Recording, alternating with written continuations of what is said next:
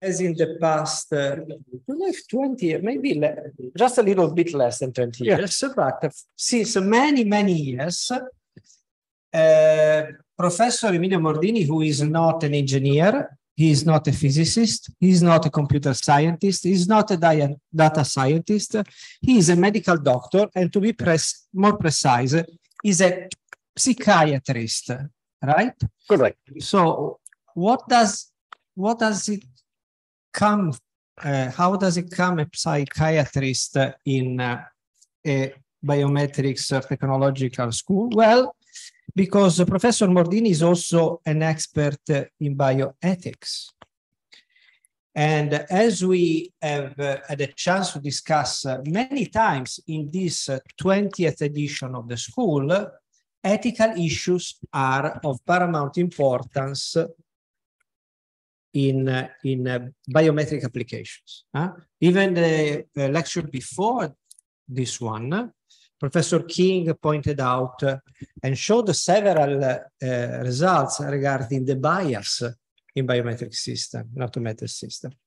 So this lecture is as the last because it allows you also to reflect and meditate more on all the information that you captured during the week. And probably possiamo evitare di avere la schermata laterale? Perché sennò mi taglia le diapositive. Also consider what you have learned now under a different point of view. So it is my pleasure to introduce you Professor Emilio Mordini. Now, over to you. Thank you, Massimo. It's working, yes. So good afternoon to everybody. Yes, I am a psychiatrist and an amateur philosopher as well, in the sense that I have a degree in philosophy as well, but I'm not a professional philosopher, but I've been involved in biometric ethics since the beginning. In Europe, I was probably the first who opened this field. In 2003, we organized a large international research project on biometric ethics, and then followed by 2 other large projects with conferences with Professor Sassary as well in India, in China, in the United States. So it was a large movement of people and thoughts.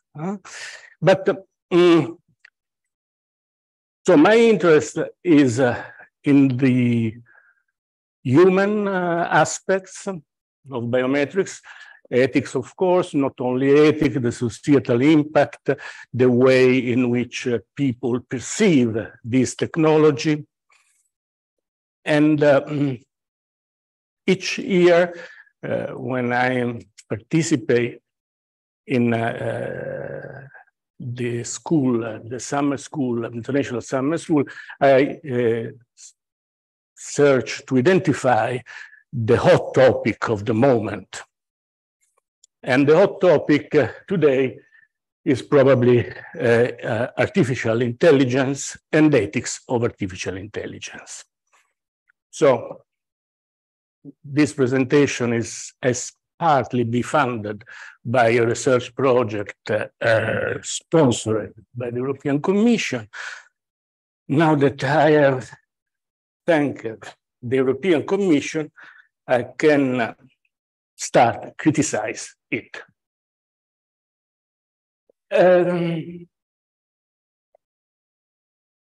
Biometrics, algorithms, and ethics.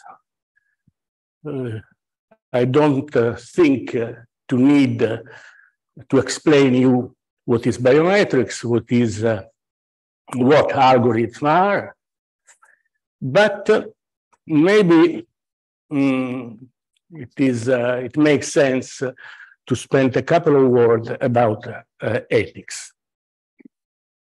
The way in which we use the word ethics today, in English above all, but almost as far as I know in Italian and French and German, it's used as well it means something good. It is ethical to do this. No, it is morally right. This is a wrong usage of this term.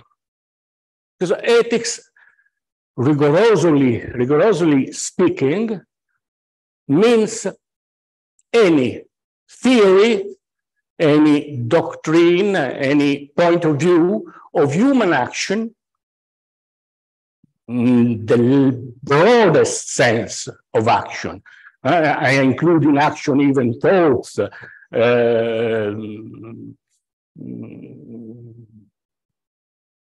decisions, not only behavior. Action, any human activity, considered according to main variables, good and bad. This is ethics. If I consider human action according to other categories, beauty and ugly, this is aesthetic. It's another matter. Ethics is, I consider human actions, human life, according to variables, to criteria, good and bad. The main point of ethics is, first, two main points. The first is, you can avoid ethics. Whether either you are aware of this, of it, or you are unaware. Because human beings always make an assessment, judgment about what is bad, what is good, even if they are not aware of this. It is in 40 years, I've been working as a psychiatrist and psychoanalyst. I've never met human beings who did not use the categories of good and bad. Of course, the category of good and bad can be very nuanced and very difficult to define. But cannot be avoided. Those who say, I'm not interested in ethics, it is not something which concerns my life, are hypocritical, or at least are unaware of themselves. Because they use everything they do, they take a decision, they make a decision, and when they make a decision, they decide that something is better and something is worse. And according to certain criteria, even if I am completely selfish, I decide that I don't care of other people. I think that altruism is a stupid thing. Perfect. This is ethics, again, because this is a perspective. Your perspective is that selfishness, individual gain is the good thing, while altruism is the bad thing. You can find this kind of ethics unacceptable, but it is still ethics. So in any case, you have an ethics. Those who claim that they do not have an ethics, they only follow unawarely, without being conscious of this, they follow the ethics of the majority or the society, the place where they live.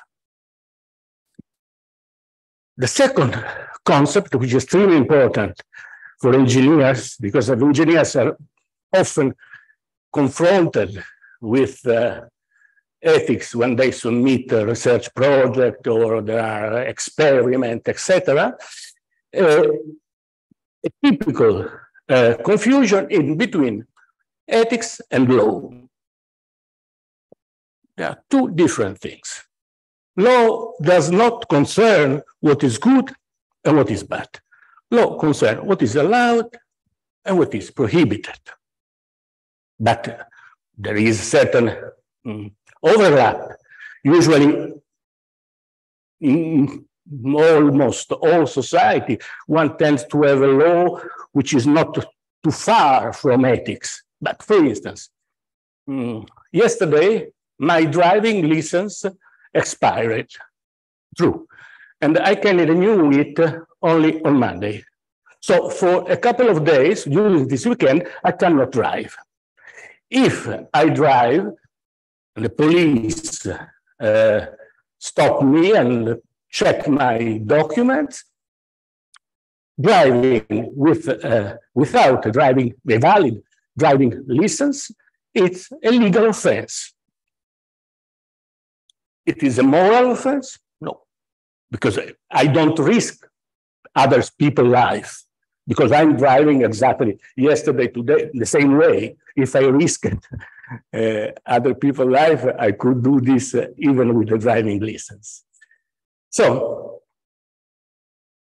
from a legal point of view, I'm punishable. From a moral point of view, I'm not punishable. I'm not punishable. I'm not deplorable. Most things done during the Nazi period in Germany were legal, were according to the current legislation. If you worked in an extermination camp, you could kill Jewish, Roms, Jehovah's Witnesses, homosexual, respecting the law. If you refused to kill them and you were employed in an extermination camp, you were punishable by law. So you see, there are very extreme situations. The driving license, which is a very stupid, very trivial situation, even till to very dramatic, very tragic situation like the extermination camp I mentioned. So ethics and law are two different things. Don't confuse them. Ethics is unavoidable, first concept. Second concept, ethics is different from law. And now we start speaking of law, in particular of an initiative of the European Parliament, which started in June 2021,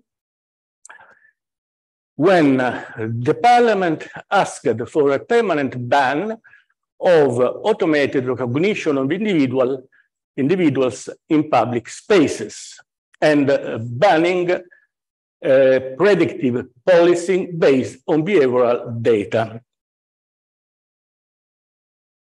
How many of you are familiar with the European system of governance?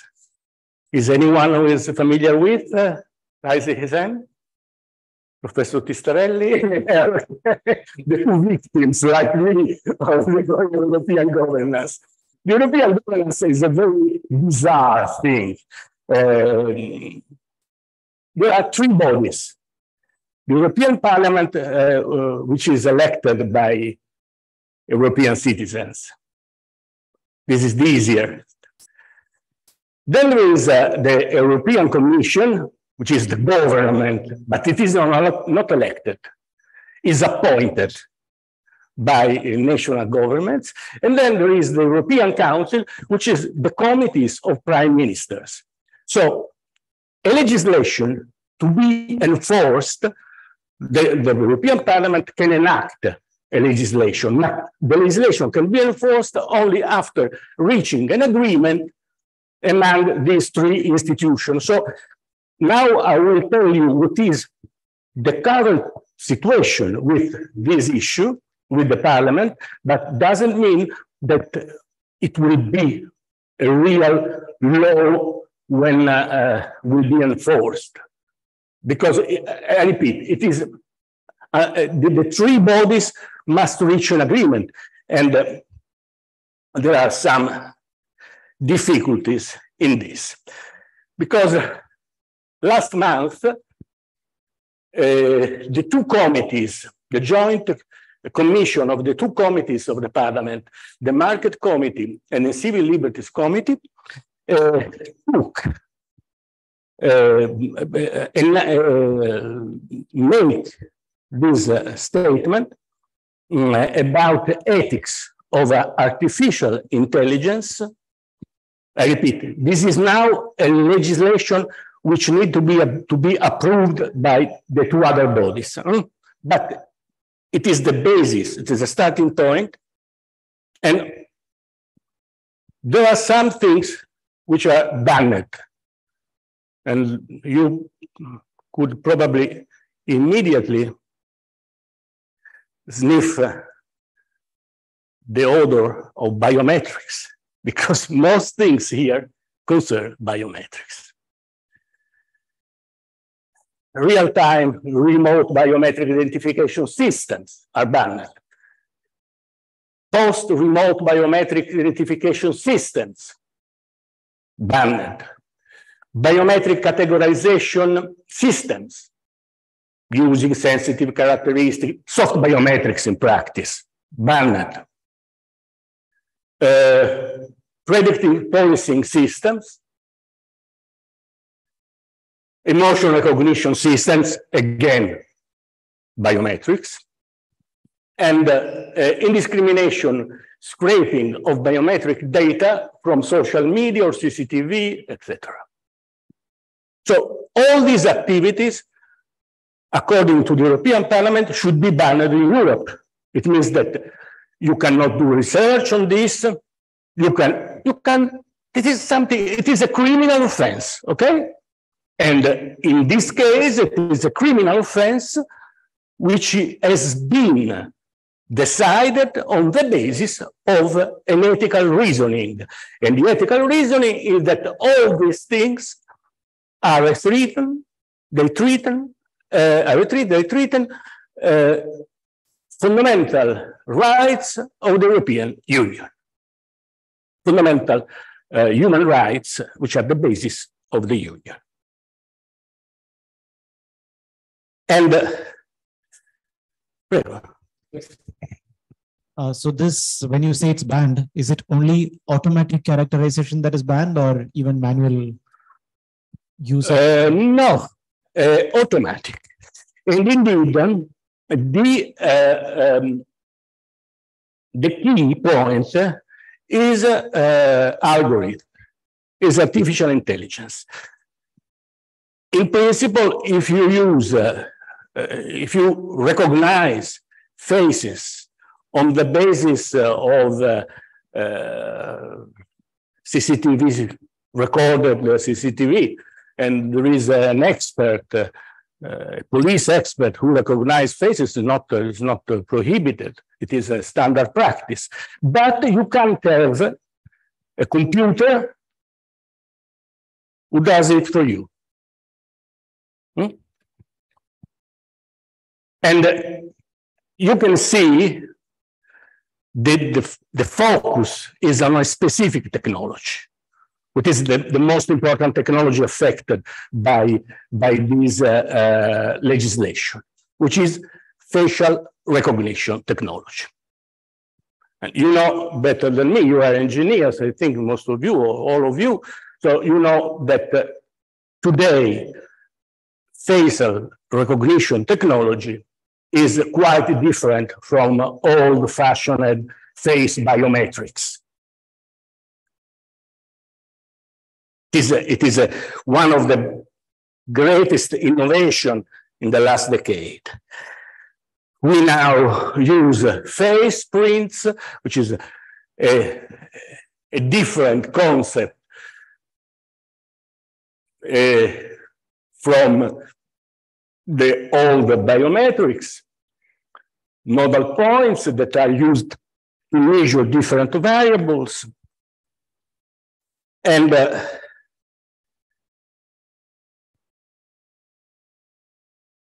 all these systems works thanks to artificial intelligence. Artificial intelligence is the enabling technology behind facial recognition technology. So the focus is on artificial intelligence. And it was not by case, it was not something unexpected that this kind of legislation is within a larger legislation on artificial intelligence. And this is a list of the main 12 applications allowed by FRT today. They range from face detection and arrive till automatic lip reading. It's a long list. And you see that the green boxes means that artificial intelligence is used to implement the technology. And you see that all this technology, face detection, face tracking, facial landmark extraction, face spoofing detection, they use artificial intelligence. Face identification, face verification, kinship verification, facial expression recognition, action unit detection, automatic lip reading, facial attribute estimation, facial attribute manipulation. All these applications are based on artificial intelligence, and they are somehow banned or limited, very strictly limited, cannot be used for forensic purposes, cannot use for legal purposes, cannot be used in immigration control, in border control, etc. Most applications, it remains, you can use this kind of application only in a supermarket to detect your consumer behavior and preferences. This is still allowed. But apart from a few cases like this, you cannot use, you cannot study even these applications. So the problem is what is called ethics of algorithms. I told you that ethics concern human action, so in principle should not concern mechanical devices. Can a mechanical device act? No, it can't. Act, at least in the sense to make a decision and follow the decision is an action. No. In certain sense. In another sense, yes. So there are two points behind the idea of ethics of algorithms. The most obvious one, which is the point was okay. Okay. The most obvious one is algorithms influence our decision. This is obvious. Even sometimes today, more and more often, they make decision on our behalf. So in such a sense, there is ethics of algorithms, but also in the sense that algorithms could include, embody some ethical assumption. And this is the aspect which concerns you more directly as engineers.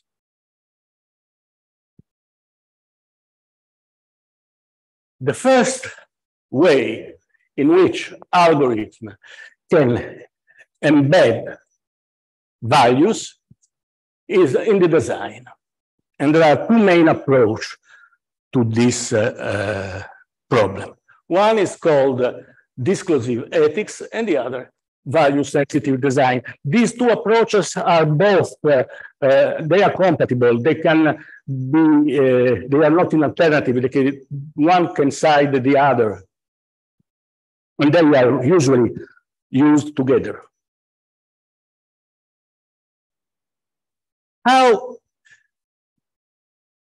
What does it mean that an algorithm embed values?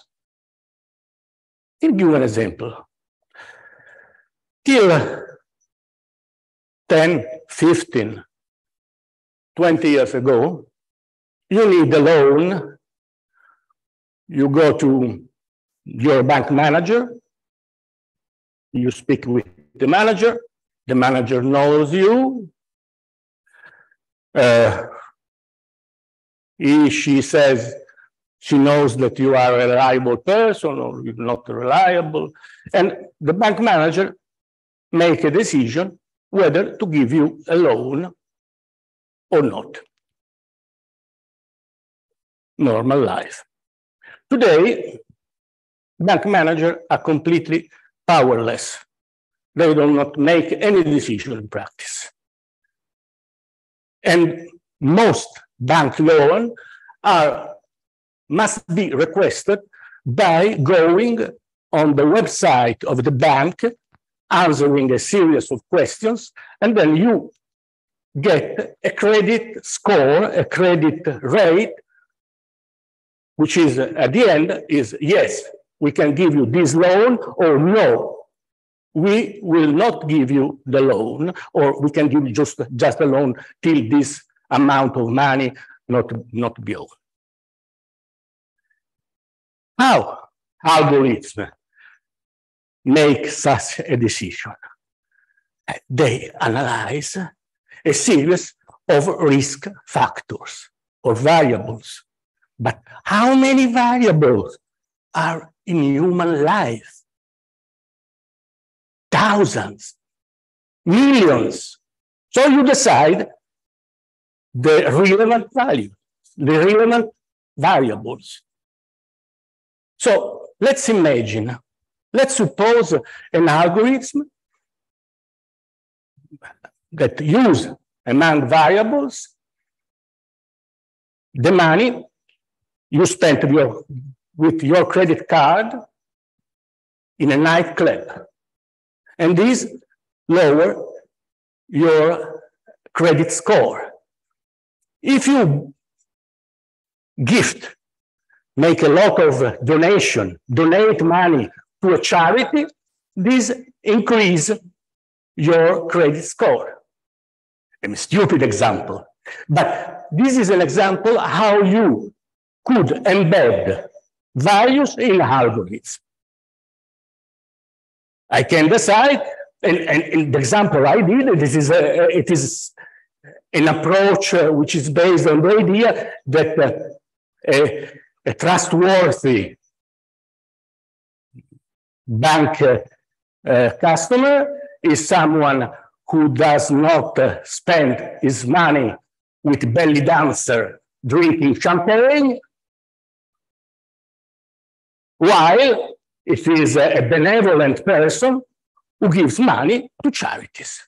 This is an ethical approach. You can imagine a Nazi society in which they use as variables how many Jews you killed.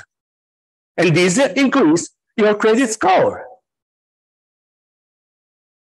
This is the way in which designers embed in algorithms their biases.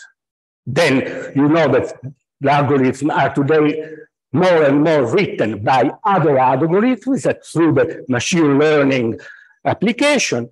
So at a certain moment, you lose control of this system. You have started with belly dancer, and you cannot imagine where at the end the final algorithm will consider important variables. But as a matter of fact, the way in which the algorithm works will decide about your bank loan or about your right to cross borders, to immigrate, etc., etc. And okay.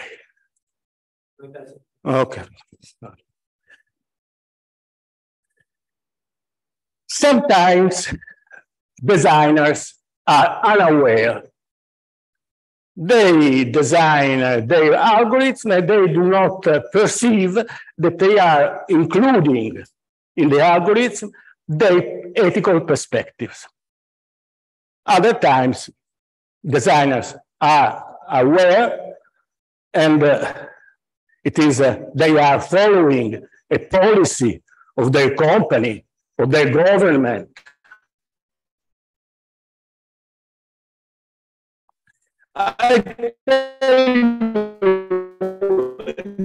This is a real life example.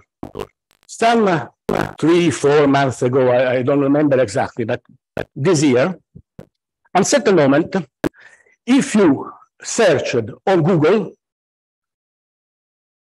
who entered first in the Auschwitz extermination camp, saving the prisoners, what army freed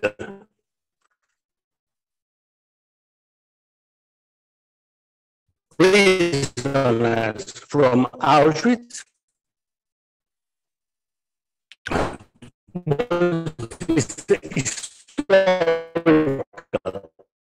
was the Red Army. Started, now Google gives you the answer also, not only where you can find answers, but always also the answer, the possible answer. And the answer was, it's a controversial issue. Why controversial? Because we are in war against Russia. And what does it mean? It means that the way in which algorithms, Google search engine algorithms are created, are designed, determine what kind of information will be extracted. And in such a case, in such an example, something which was completely out of discussion became a controversial issue. They don't make any false statement. Probably there are some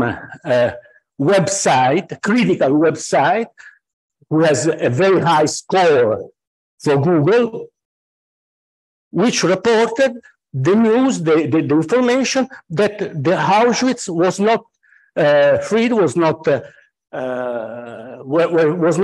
Red Army to enter first in Auschwitz. And Google, using this piece of information, produced a false information. But you don't know. One of the most, you know that one of the most secret things in this world are Google algorithms. They are commercial secrecy. So we don't know how this has been produced.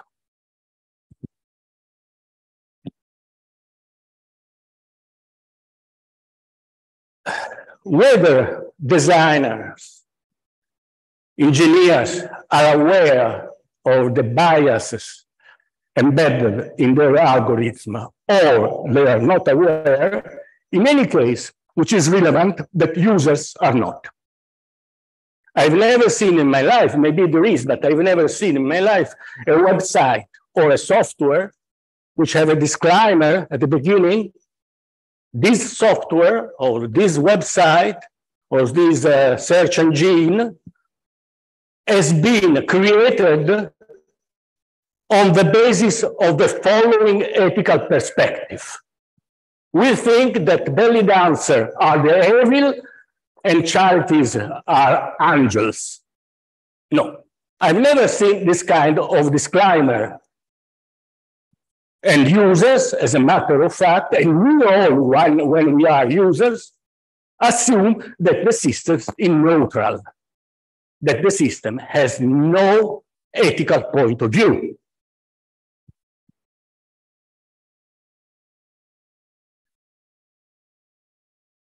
Typical example which concern biometrics and face recognition technology is the rate of false positive and false negative that can be higher or lower in different according to different groups. Gender, ethnicity, age, many examples. Basically, the standard biometrics technology is standardized on white middle-aged men. Anything which is outlier from this standard can have different for acceptance and rejection rate. Can be a very serious problem. If you use face recognition to detect criminal offenses and to report to the police the offender, if the system has a higher false acceptance rate, which affect people, colored people, the risk is that most colored people are accused of criminal offense than white people. A white person has more probabilities to escape identification. So this is a typical example, and there are many studies which confirm that this is the reality. Usually, women, senior people, and colored people are detected in a less accurate way by face recognition. And this depends on the way in which algorithms have been written or have been trained, as I explain you later on.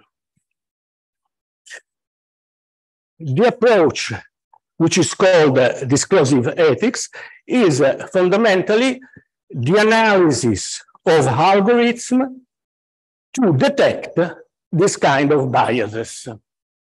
So the idea behind disclosive ethics is we don't need to observe the application working in real life. It is enough that algorithms are analyzed by experts who try to identify biases within the algorithm themselves.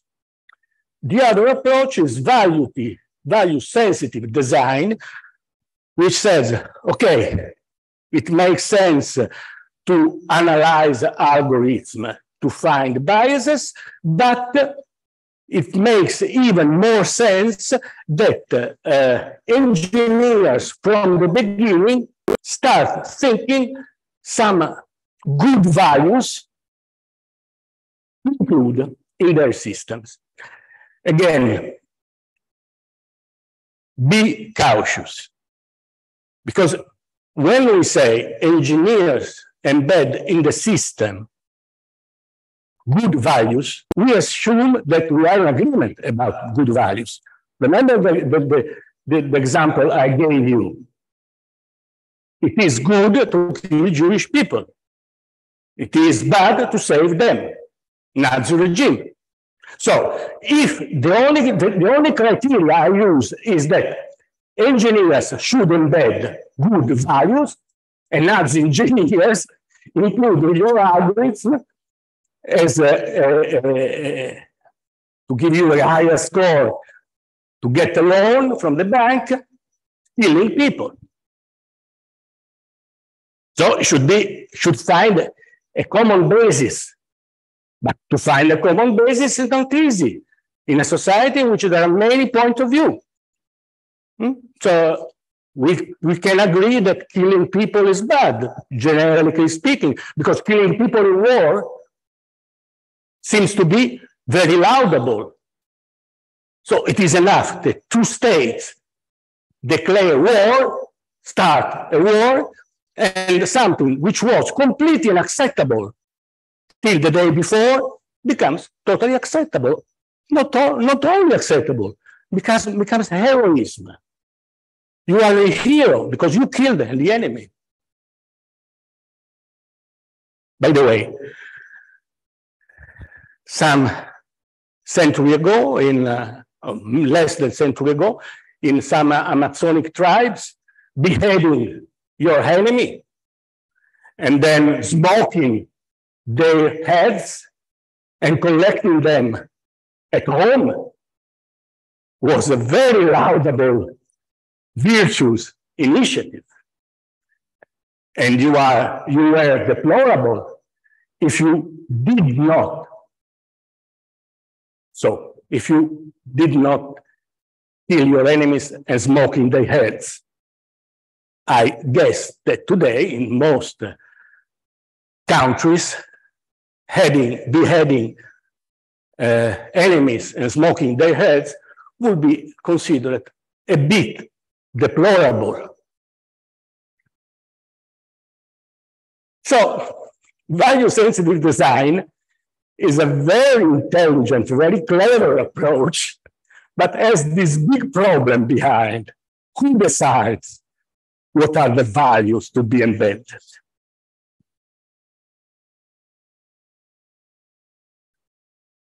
And by the way, even if we reach an agreement about what values must be embedded, there is always the problem of unconscious biases. Think of a team, designer team, engineers team, made up only by men, all male team, or all female team, with the same religion, with the same philosophical perspective on life. Think of a team of engineers who are all vegetarians. And they think that killing animals and eating them is something very horrible. It is the bad. It is not only bad, it is the bad. Totally acceptable point of view. But are you sure that they are not including, not being aware in an unconscious way, their point of view in their algorithm? Maybe if you are a butcher, your bank, your credit score will be a bit lower than if you are a farmer.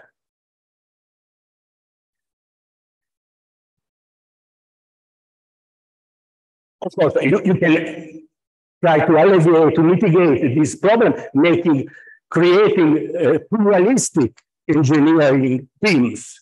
So putting people from different nationalities, different religions, different gender, etc. But not always possible, and it is not a guarantee. Another approach is you can educate engineers, which is one of the most stupid things and most offensive things I can imagine, because you are adult people and I should educate you, but I give you some lesson on what is ethics. At the end of the day, is anyone who will change his point of view about what is good and what is bad because of my lesson on ethics?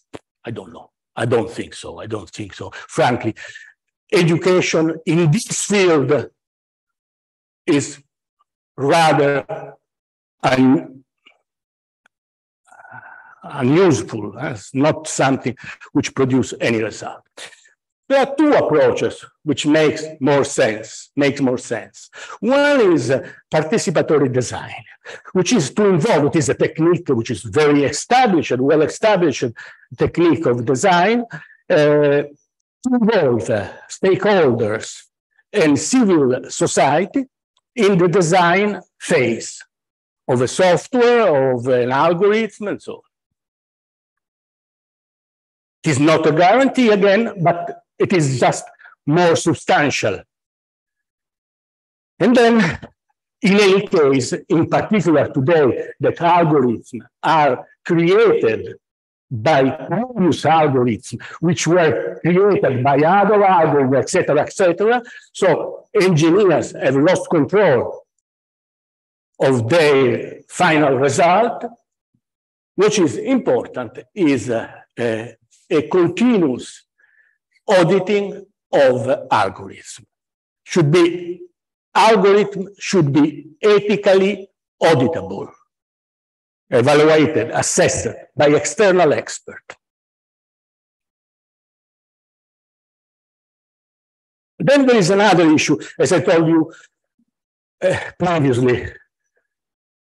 Ethical design is the core, but beyond ethical design, there is the problem of data quality. Because algorithms can be bias-free, theoretically, but if data are not bias-free, if you provide train algorithms with biased data, again, the result will be biased. If you provide an algorithm to recognize criminal faces with a sample made by people jailed in USA jails, you know that each three black men, there is one white man jailed, not because they commit less crime, but because the system is in such a way. So black people are most easily targeted than white people. But if you take your sample of criminals to train an algorithm from American jails, data are biased. Because it is biased, the sample you used. So this is expressed by the criteria of veracity, which include many other things. But the idea is if the sample is biased, data are not trustworthy. Then data are integrated. You combine different sources. The way in which data is integrated is again can produce biases. And information extraction, the way in which information is extracted and presented to the algorithm to train it, again, can select some pieces of information and produce biases. Finally, there is a big practical problem, which concerns, I told you that one solution is auditable algorithm. A big problem is that if algorithms are protected by commercial secrets, like Google, how can you audit them?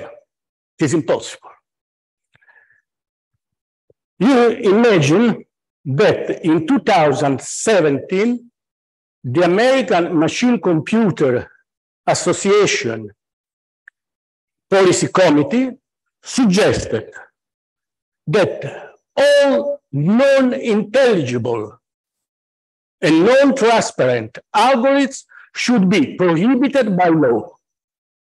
Because if an algorithm is not intelligible by external expert, cannot be used to make any decision concerning human beings. And this is not a proposal made by crazy European members of the European Parliament, but it is a proposal made by the American Machine Computing Association.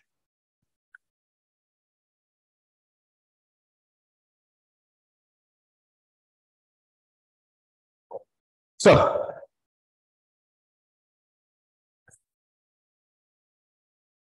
today, it remains that ethical, continuous, regular ethical assessment of algorithms is the best solution we have found. But you see, it is not the perfect solution. There are still many problems that should be solved.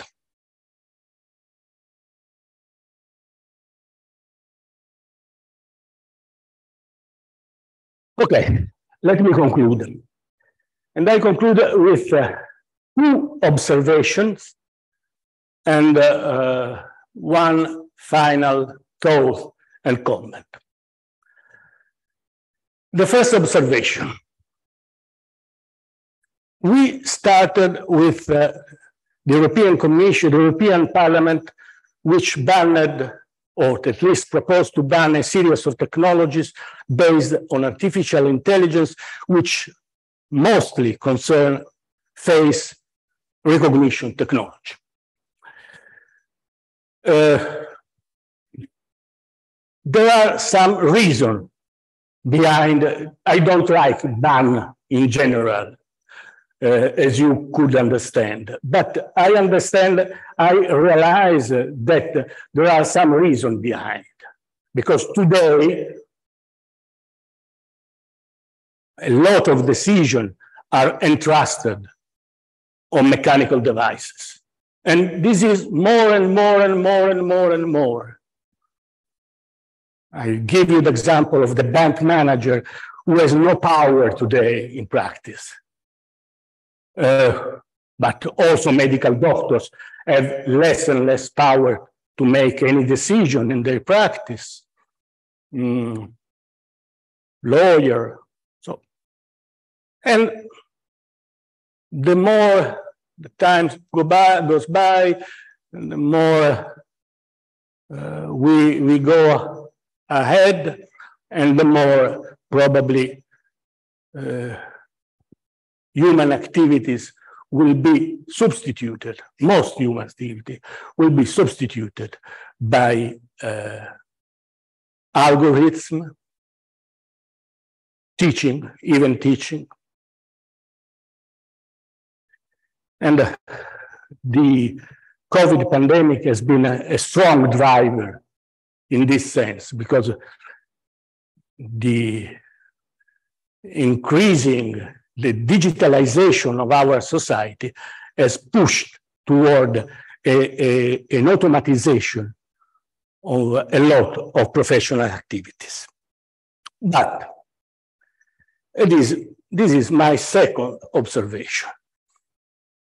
And my second observation is the main message I would like to convey you. This is possible to replace human beings with artificial intelligence only because human beings already imitate artificial intelligence. We are used to think that machines are parroting human beings. False. We invent machines for doing a lot of important things. Then what happened in society is that human beings start parroting machines. The ideal of human beings is to work like a machine. So they don't use any longer the human skills. They follow flowcharts, they follow guidelines. At a certain moment, if a medical doctor only follows guidelines, if an engineer only follows guidelines, can be substituted very easily with a mechanical device, which works better If this is the way of working, I would prefer a mechanical devices than human beings, because the mechanical devices is more reliable than human beings.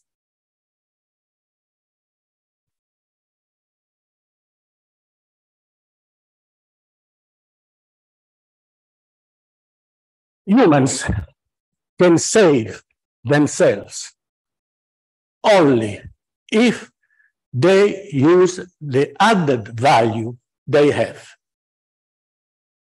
And the added value is that logic is broader than machine logic. Rational understanding of the world is broader of machine understanding. But to do this, humans must become again humans.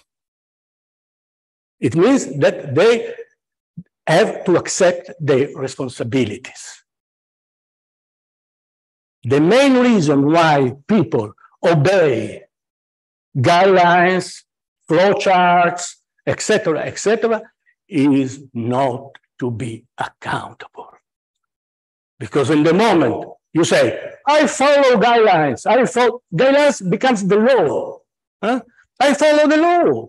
I follow the rules established by the ministry. I follow the law established by the World Health Organization. But did you kill? Are you aware that you killed a lot of people? I don't care. I follow the rules established by the World Health Organization. What is the problem? But this is the same reasoning of Nazi extermination camp. Well, they say, come on, we followed the rules. The rules were legal. What is the problem? The problem probably is Hitler. But the only guilty is Hitler. We are all innocent people because we follow the rules. This seems to be extreme. It is not extreme. It is the reality. But the reality is that humans have an added value. But this added value implies some responsibilities.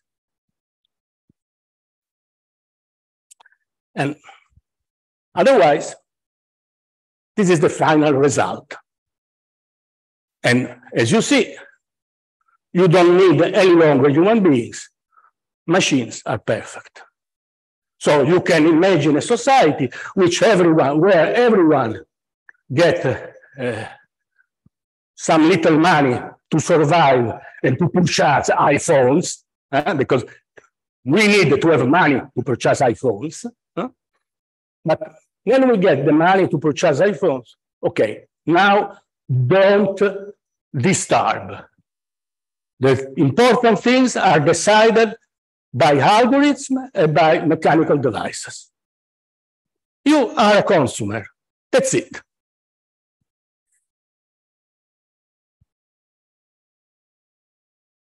So, what is the broader logic? How can it be cultivated and developed? This would require a new lecture. So I can't start answering this question, but just I would like just to give you some clues. Imagine that what are algorithms, what are mechanical devices, computer, machines, etc., are computing devices. So they are measuring. Basically, all mechanical intelligence, even the more refined, the more advanced, is still a computing machine. It means a machine which is based on measuring of quantifying the world, which is extremely helpful. The Western society has developed its technology thanks to quantification. But now, forget your big engineers. think of yourself as human beings. How many things in your life, among the most important ones, can be quantified? Can the sea be quantified? Can the sun? Can the pleasure eating a good dinner or speaking to a friend can be quantified? You can measure this? So this is the world which escaped from machine. Machine cannot deal with this world, cannot be quantified. Of course, you can try to quantify with emotion detection, which is one of the most ridiculous things I've never heard. So the final thought. The final thought is very easy. I would like to thank you, because probably you could do most interesting and funny things than staying here, but you were obliged by the evil Professor Testarelli, so it is not your virtue, but it is Professor Testarelli benevolence. But in any case, I thank you for your attention and for your tolerance about this speech, which was not about the standard biometric issues.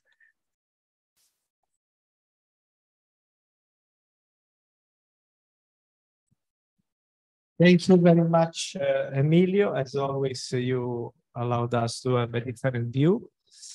So, any questions? Eric. I checked on GPT. The Soviet army is still, entering in the camps. So I mean, so far we are ready. There is no. I just checked. I asked.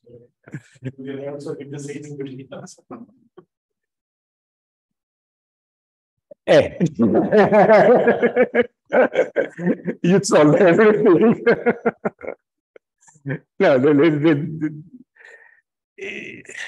it is, at the end of the day, the issue is always economy and money, the driver. The idea, we have had, our society lives through a continuous reset. There are some economical hypotheses, they do not work, and all governments, all big companies reset the scenario.